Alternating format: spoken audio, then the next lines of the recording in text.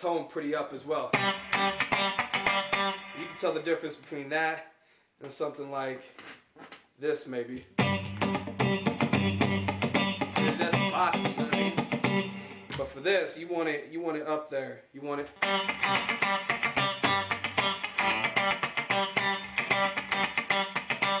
Let's say you got a hollow body like I do over here. Then a lot of times, what I'll do if it's too boxy up here, and I'll set all my settings as high as I can, and then I'll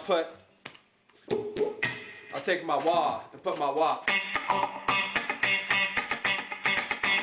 For the most part, a part is a part, but you know, make it your own, man. You know, do what you do with it. For instance, we're gonna check out the end here.